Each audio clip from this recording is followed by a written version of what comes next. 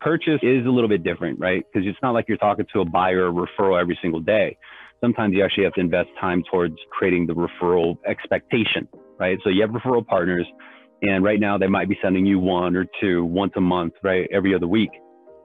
So then you got to be able to get creative enough to incentivize them to send you more, and also revisit those who are already pre-approved by you, right? With the market going up, they need to be updated. How you set them to go search and how close in contact you're keeping with those realtors, that's your money on the street. So if it's with somebody who you could trust, then maybe you don't necessarily need to do that extra TLC. But if it's just with every other realtor, then you got to make sure you stay in front of them somehow, because they're going to get referred. They're going to be like, hey, you know, have you met my builder lender over here?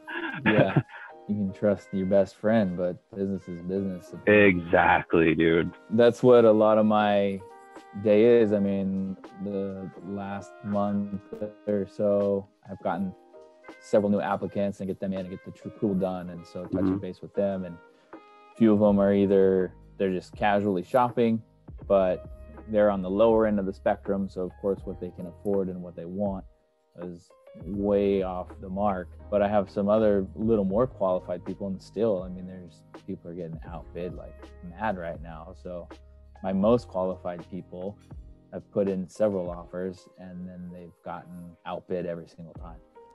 So, yeah, I mean, in my opinion, I think that's a dead end wall, man. So, you know, if you have the momentum coming in from other loans for refinance, then at least you know you have money coming in, right? Yeah, right. So, because there will be a point where it's going to turn around. So when values start going down, it will slow down, but this is months, you know, for the rest of the year. But in the interim, find out a way to keep feeding the pipeline so that, you know, you work on what matters most importantly is your mindset. And you got to put your mindset to a point where you're just a machine. And that way you'll be able to, you know, attract it versus chase it.